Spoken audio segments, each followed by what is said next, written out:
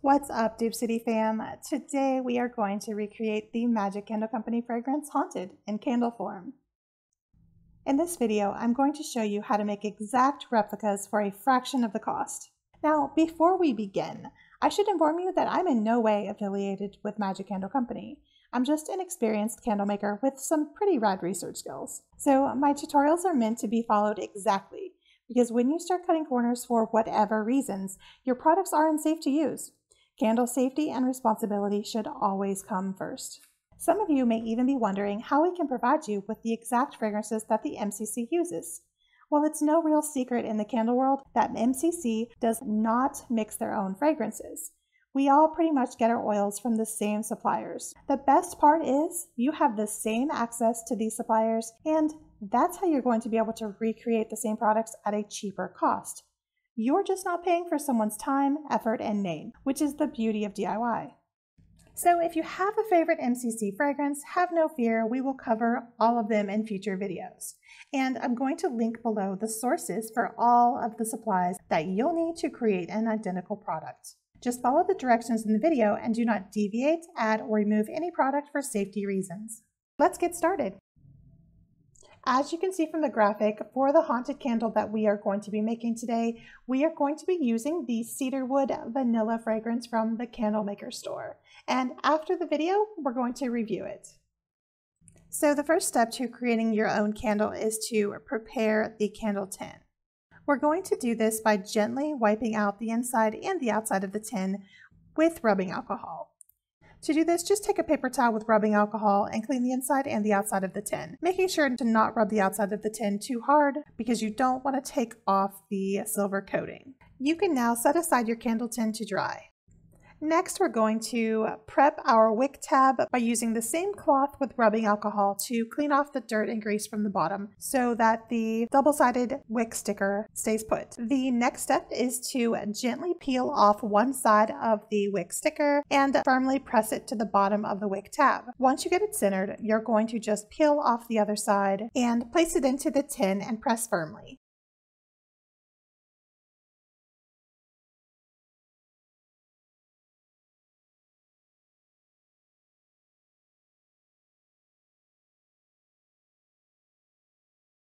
So next we are going to insert our wooden wick, and the size of the wooden wick that I'm using today is a 0.02 thickness, has a width of 0.675 inches, so it's just over ½ an inch. And of course I'll link the wicks below. What we do now is we place the wick inside of the wick clip that is attached to the bottom of the candle tin, and using our scissors, we're going to lay them flat across the top of the candle tin so that the scissors are touching the tin. We are going to cut off the excess wick.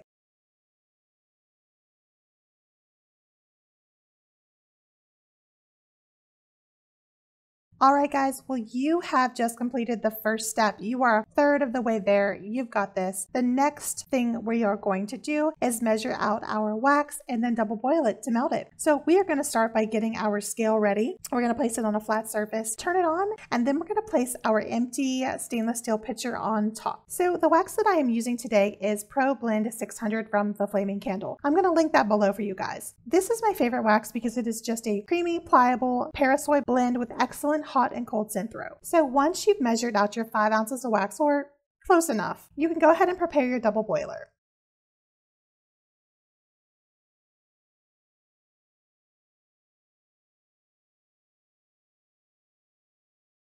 Now I'm using a 1-quart saucepan. You can use whatever you have available in your kitchen.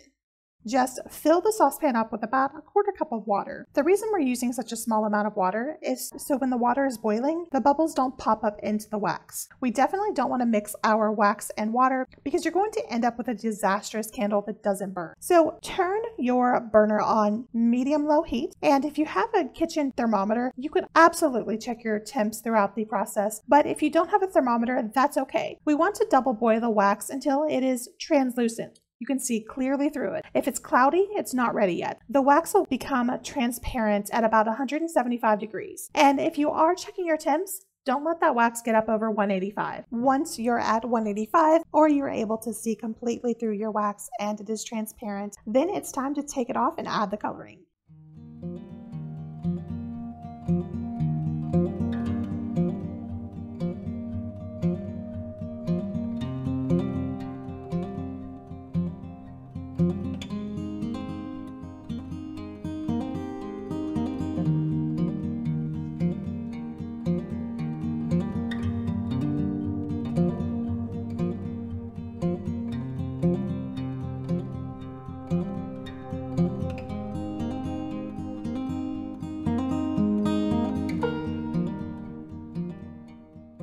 And today we're going to be using a liquid candle dye from Candle Science. Of course, I'll link it below. The liquid candle dye from Candle Science is just a bit more expensive than their color dye block options. So be sure to check out all the options if you're buying your colors from there. But I do have to go ahead and give you guys a warning. I know you're going to be tempted, but I'm going to say, do not color your candles with crayons. Crayon wax is not the same as candle wax. What happens when you put crayons in your wax? The wick will just not burn properly. So you're going to be tempted. I know everybody's tempted to save money and just put crayons in their wax, but don't do it. Now, you don't have to stir in the coloring for any amount of time. Just give it a few stirs, make sure it's fully incorporated. And then if you have to, set it aside, let it cool to about 160 degrees, at which point you are ready to put your fragrance in for step 3. Once your wax is ready for the fragrance, you're going to put your stainless steel pitcher back on the scale and tear it out to 0. You just want to zero out the scale so you start fresh. Now, there are 2 ways to add the fragrance. One would be to just pour it straight in. That's the method I'm going to take because I've been doing this for a very long time. To make sure that you don't over pour, make sure that you're only putting 0.5 ounces of fragrance in this 5-ounce candle. That's a 10% fragrance load. If you need to, pour the 1/2 ounce into another container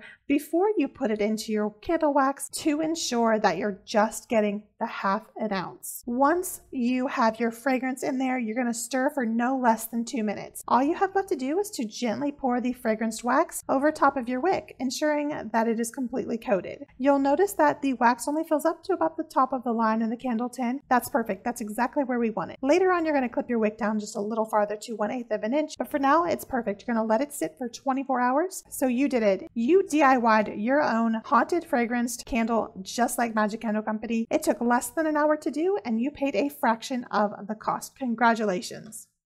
Well, guys, it's been 24 hours since we created our haunted fragranced candle. As you can see, the purple color is absolutely stunning, and we are going to trim our wick to 1/8 of an inch before we light it. To do this, I am going to use nail pullers that you can get from any hardware store. I got these on Amazon, but if you're in a pinch, you can also use nail clippers. Just be sure to get it evenly across the top at 1/8 of an inch. My overall thoughts on the cedarwood vanilla fragrance, it's a nice fragrance. I know I sound unsure of that. It's nice, but it's not great. Upon cold throw, I either get a cedar or a vanilla fragrance. There's never a good mixture of both, regardless of whether it's hot or cold. So that means if the candle's burning or if it's not burning. I think if you wanted to go ahead and make it a better scent overall, you could add a little bit of cashmere. I think cashmere would help the spooky appeal of the fragrance, but what you get is what you get here. Unfortunately, the scent is just cedarwood vanilla, which, it's a pleasant scent. It's just, it could be better. With that said, I know that you want to know if the wooden wick lives up to the crackling ability of the brand name. Well, we're going to light it right now.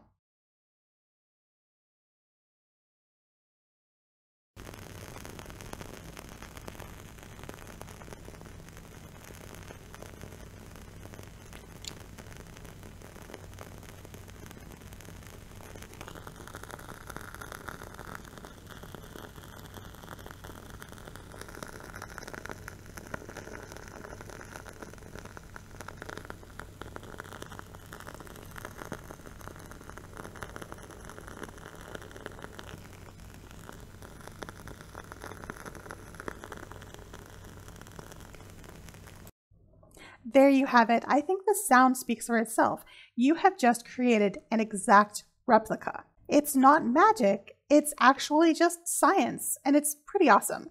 You're going to impress so many people by making these and giving them away as gifts, or just keep them for yourself. Just remember to check back in with Dupe City Co. often, as we will cover all of the Magic Candle Company fragrances and products. So if you're looking forward to discovering all the sources for all of Magic Candle Company's fragrances, give us a like and subscribe below. We promise you your mind will be blown. We are going to be delivering a few videos each week, so check back often. Thanks for watching, Dupe City fam.